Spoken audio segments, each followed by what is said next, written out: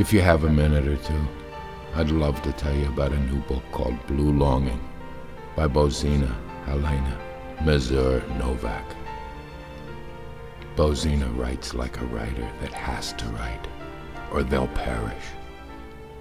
These are the best kind, because then it's not simply words that you're reading, but a life opening in front of you. A piece of artwork created seemingly just for the reader, but in reality, the very lifeblood of the writer. Sometimes there's blood on the page, sometimes tears. Either way, each piece will stay with you as you go about your day. Your mind will continuously go back to a line, a stanza, a couplet that will not let go of you. What we find in Blue Longing is the hope, the longing, the inspiration inherent in the daily, the mundane, and at the same time, the life-changing, the major events of life, the longing for her roots, her country of birth. Words and letters are not cheap.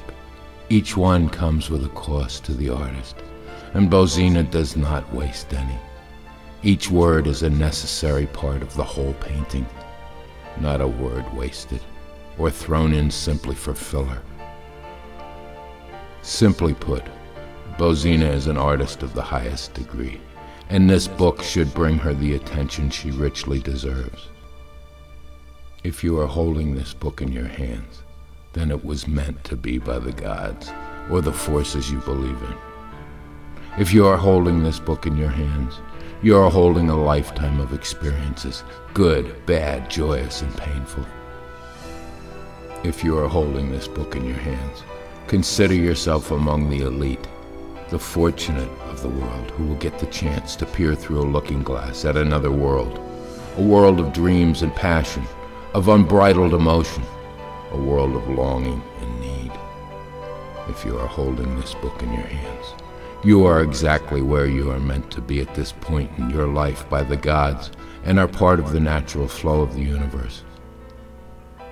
Consider yourself blessed and thankful that through some force none of us understand, you have taken your rightful place in the world and are in the flow of the river of souls that connect to all of the planet and all of the other souls that exist and have existed down through history.